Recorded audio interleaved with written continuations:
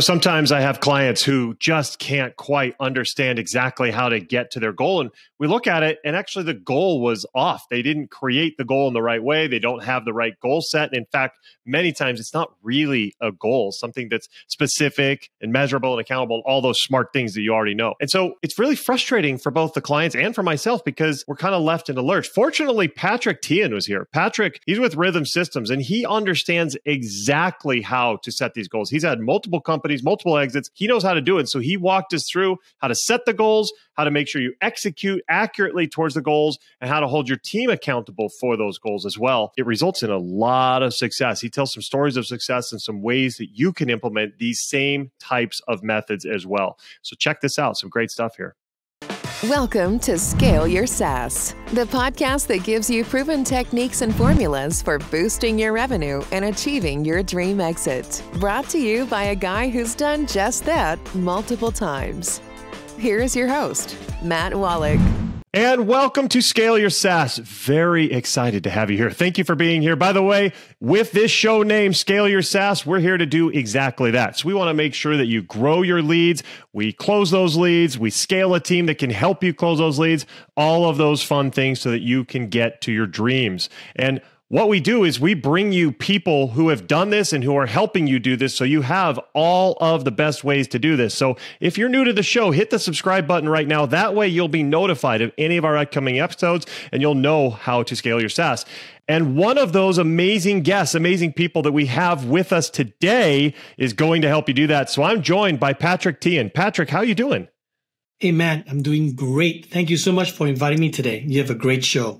Glad to be on. Thank you. I really appreciate it, Patrick. You're awesome for saying so, and I'm really excited for our conversation. But let me make sure everybody knows who you are. So Patrick, he's the CEO at Rhythm Systems, and he is a thought leader in strategic business execution and a successful serial entrepreneur who has started and exited multiple companies. I'm excited to hear about all that. He's also an international speaker, USA Today and Wall Street Journal best-selling author, and CEO of Rhythm Systems, which is a system of AI-powered software, coaching, and methodology built for growing companies to successfully execute strategic plans. Rhythm System provides software and consulting for mid-market companies to achieve successful business execution. This guy knows his stuff, and I'm delighted to have him here. Patrick, thanks for being here. You're welcome, man. Excited. Me too. So tell me, what have you been up to lately, and what's coming up for you? Well, ever since November of 2022, ChatGPT hit, right? And everyone talks about AI. So in some ways, AI is old news, but not old news, right? It's still good news. And so I would say over the last year, we've worked on transforming our software. We've put in a goal-setting AI coach. I think writing goals is really hard. Most people say things like, I want to go to a trade show. Well, that's not a goal. I want to go to a trade show. I want to hit X number of contacts. I want to close X number of meetings. Now you transform a wish into a goal. So we find that goal writing is really hard. And if you can't write good goals, then it's really hard to even achieve your dreams. So we now have an AI goal writing coach in our system that allows you to put in a phrase like, I want to go to a trade show, I want to do 20 million in revenue or whatever. And then it'll begin to transform it into a proper smart goal for you. And you can edit it and play with it and hopefully help you to write a clear goal that you and your team can get focused, aligned, and accountable to execute. So I love that. We'll be right back.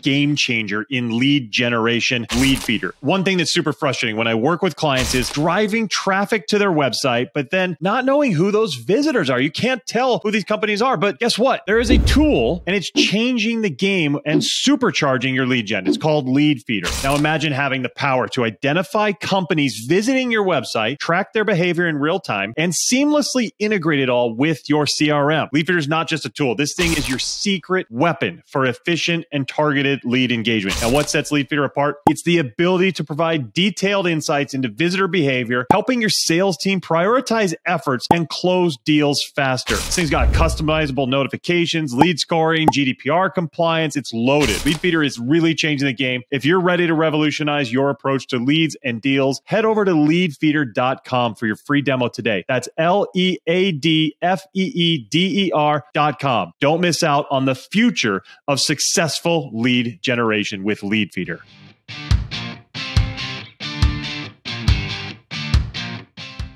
And we're back. And everybody's heard about the SMART goals and all that. Tell us, what are the biggest mistakes people are making when they're setting goals for their company? The biggest mistake people make is that they come up with a short phrase and they think they're done.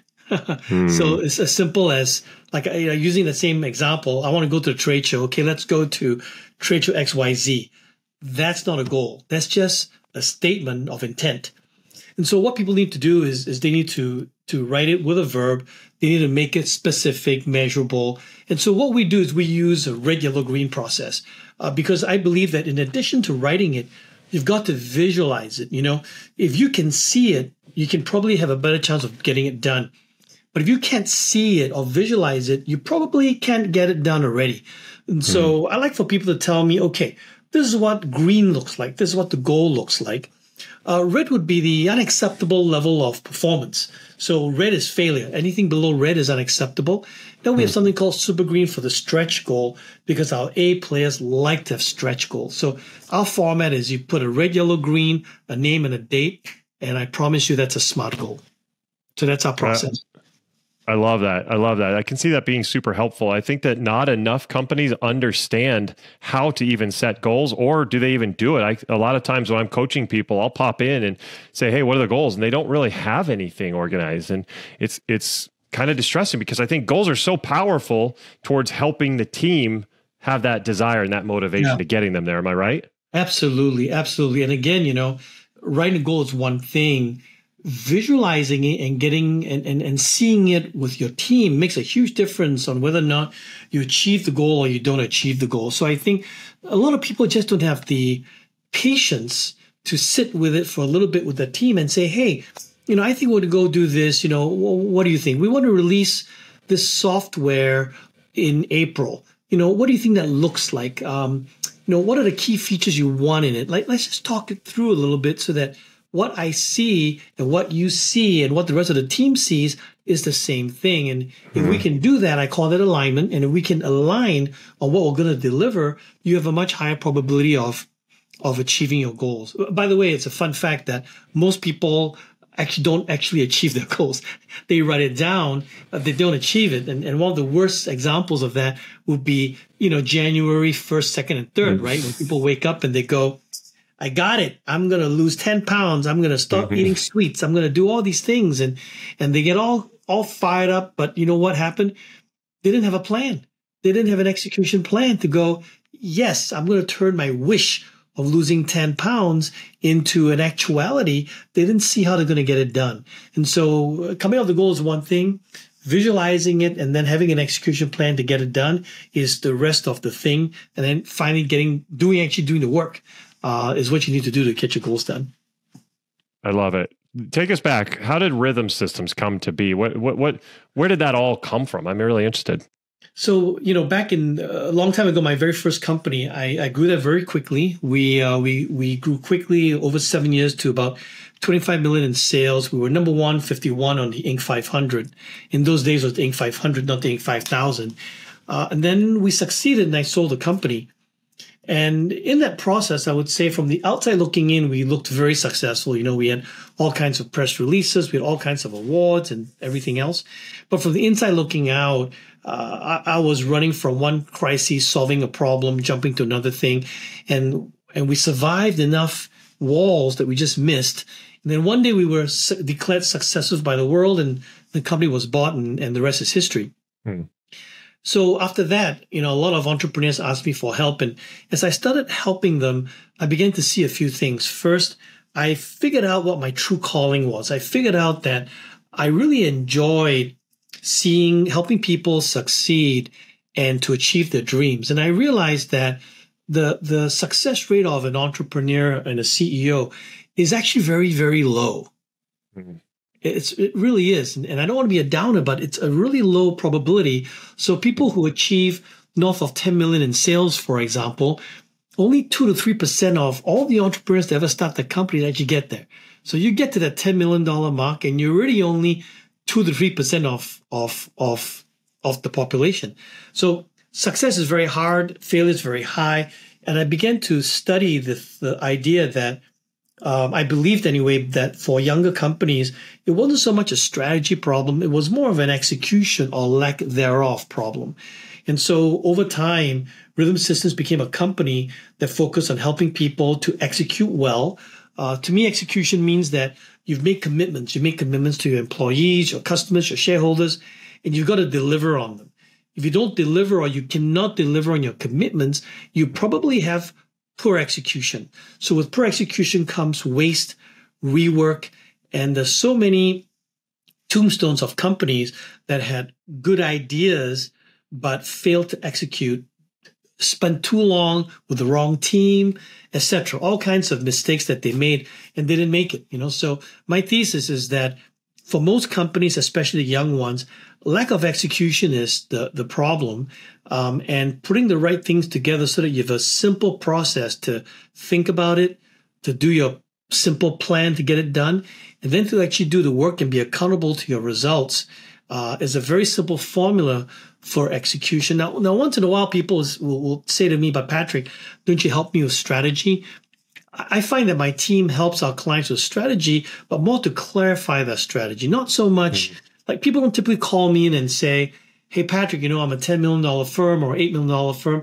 I have no clue what to do with my strategy." It's usually, I think I want to birth this product, or I think this product hit the marketplace and I believe that it's working, but these things are not working. So those to me are execution issues, not strategy issues. Mm-hmm.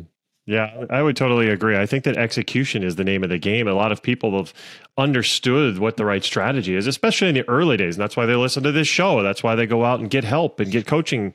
And a lot of the clients I talk to, that's exactly it. When I dive in and look at their process, they're not executing. They're not pulling it off. They're not making it happen. So I agree with that totally, Patrick, that the strategy is often there. It's the execution of it that's really difficult. And one of the things that you talk about is establishing a repeating rhythm, and that's part of your rhythm system. So what are some of the core principles of getting this rhythm in place so that you can have that growth quarter after quarter, year after year, and you can start to see that take off? Yeah, to me, having the right rhythm is kind of like having suspension for your car. So, if you have good suspension in your car, you can race around the corners, you can accelerate through the turns, you can hit high speeds, you can stop on a dime, right? So for all those things, you need good suspension. And so what happens is that for me, you need a very simple rhythm, and the rhythm is think, plan, and do. I want people to come out of the simplest rhythm would be to come out of your business 2 days every quarter to work on your business, especially when you're a young startup and trending high. You're so busy that it's really hard to pull yourself out.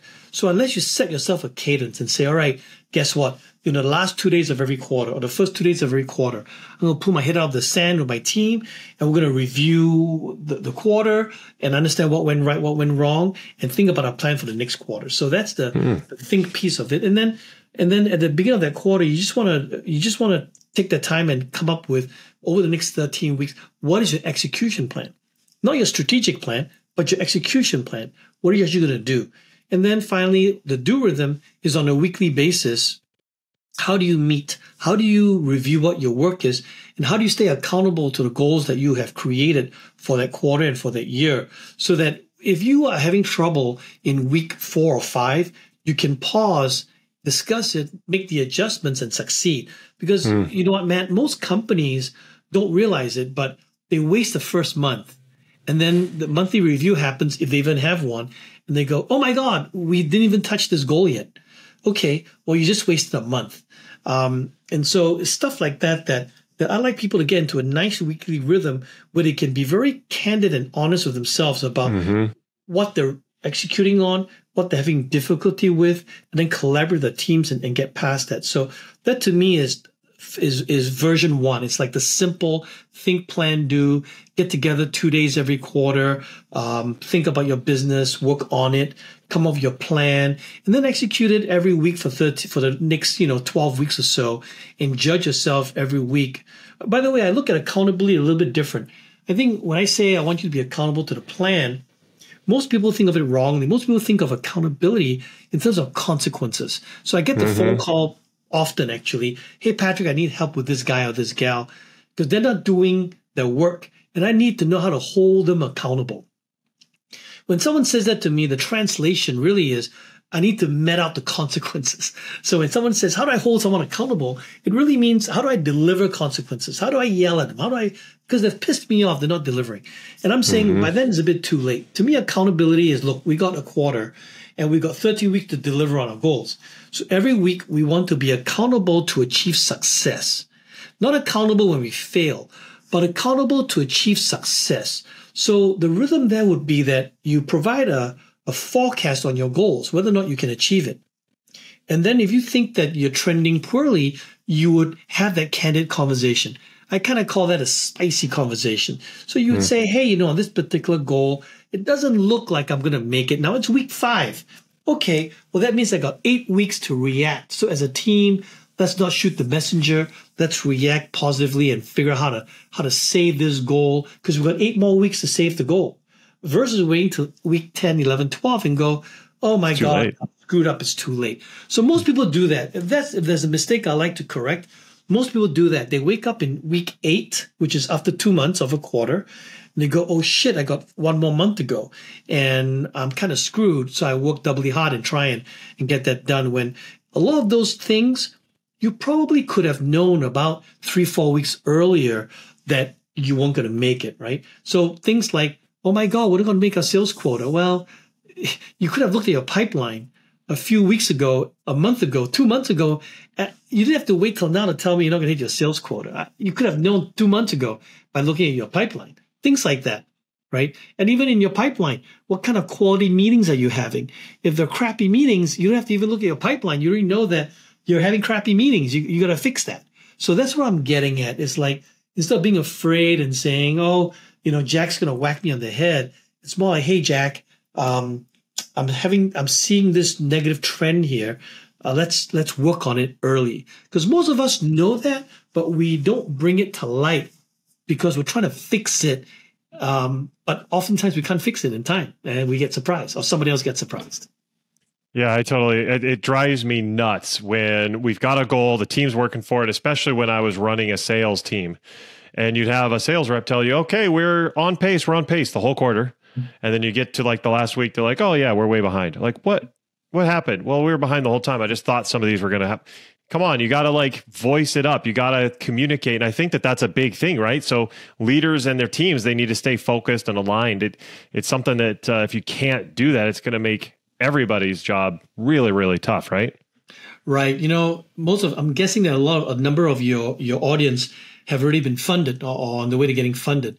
And one of the worst things you can do, right, is to tell a venture capital partner or a private equity firm partner that you're going to hit your goals and then find out shortly after that you're not going to hit your goals. And I experienced that one day a long time ago when I literally had just told my venture partner that, the quarter's going to be fine. We're going to hit our sales goals, etc. And then my head of sales walks in, and this is in one of my previous companies, and says to me, it was like week 10, and said, Patrick, we're not going to hit the goal this quarter. And I said, dude, why didn't you tell me last week? You knew I was going to meet with my PE firm last week.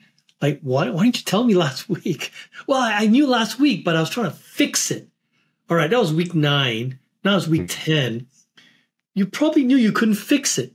So a combination of good intentions and a bit of fear, all those things added to my head of sales thinking that he could fix it, or fooling himself into thinking he could fix it. Unfortunately, his timing and my timing wasn't good. So I had literally just told my venture partner that the quarter looks fine. And literally the next week he tells me, we're not going to make it. And now, if he had given me the information a week earlier, I could have had a different conversation with my venture partner. As a CEO, I could have appeared much more in control of my company, much more in understanding of what are the problems to fix. Because I tell you what, your venture partners and your PE partners, they want to know the truth, the good and the bad and the ugly. They don't want you to go in there and say, things are rosy and fantastic when you're about to miss a number.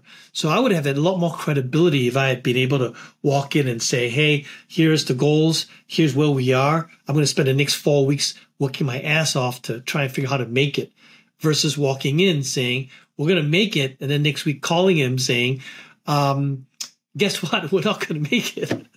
So I had to recover from that. And you only get so many opportunities to make that kind of mistake with a venture partner. Yeah, I'd agree. So what did you take away from that? What did you learn for how you handle that type of situation going forward? Was there more communication? Did you coach your teams, your leaders, how to make sure that you're on the same page? What happened from that? So from that, I would, in that case, we started relying on leading indicators. So we created a leading indicators dashboard where we would agree on what are the key indexes we would look at, right? So I didn't have to depend on someone feeling, today's a bad day. I'm going to tell Patrick I screwed up, or I'm going to tell Patrick the bad news. But we can look at indicators. So we report on certain leading indicators. In this case, like size of pipeline, and number of meetings that we're having with potential clients. And so from that, we can look and we can say, all right, you need to have X dollars of pipeline in order to be successful. And then using the red, yellow, green, if your pipeline isn't where it needs to be, you mark that red. You mark that red. So we can see it's red, and then everyone knows way ahead of time. So that way, I try to systemize it versus relying on a person to feel strong enough to tell me something.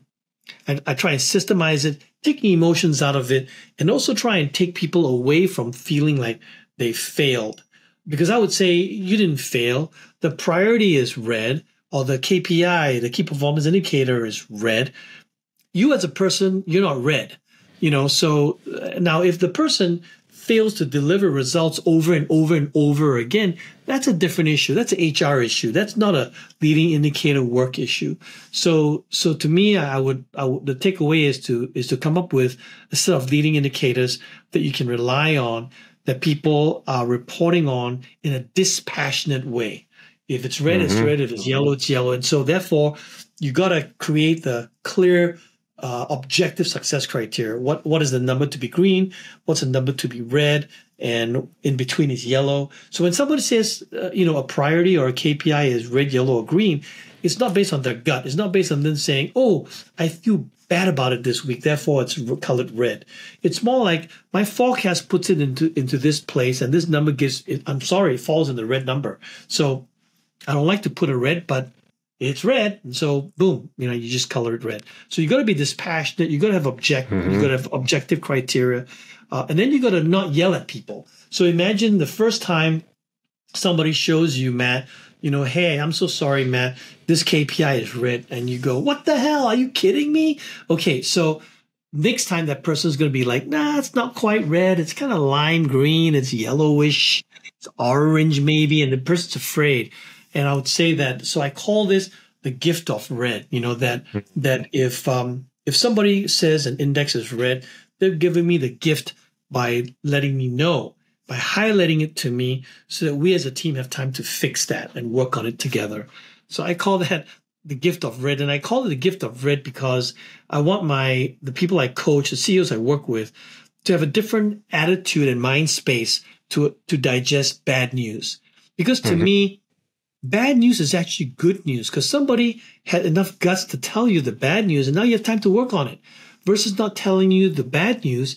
Then you get surprise news. Surprise news is much worse than bad news. So you get bad news early, you can work on it. You get surprise news later, it's too late.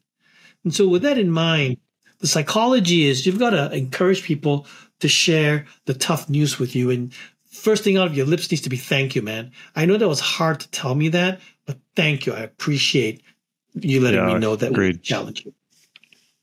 It's so good. It's, this is just gold that you're giving us here, Patrick. I think it's really important, everything you're sharing. I want to make sure that we can wrap up and kind of summarize what advice would you share with software leaders who are in that early stage and needing to better execute, needing to have that accountability and the ability to get to the goals much better. What would you share with them? So, my buddy Mike Prager, who runs Avid Exchange, I've been working with him now 24 years. From zero to IPO, today they're on the NASDAQ stock exchange. And 24 years ago, I told Mike, I said, look, I know it's a startup. I know you don't have a lot of time, but you and your partner should just take 2 days every quarter to work on your business, plan it, and just do the work. So I would say that's the advice. And what's funny is I gave him that advice And then a few years later, I started doing this for real. Like I started doing this as a business. And so he was my first customer. So he was my customer before I did this as a business. And so I asked him after a few years, I said, Michael, what is the best advice I ever gave you? And I expect him to give me some wisdom that I gave him over the years. And he said the best advice he ever gave me was in the very beginning, when he told me to just take 2 days every quarter to think about my business. The reason why he said that was the best advice is because he created that space. And then it's like putting a big rock in the stream, and everything, the water flows around the big rock. He said, early on, you gave me that habit, Patrick. I put that big rock in the stream and the water flows around it. And then through thick or thin, tough days, good days, we always met. And so he's done 96, 98 planning sessions since the last 24 years. He's never missed a single 2-day quarterly get together with his executive team.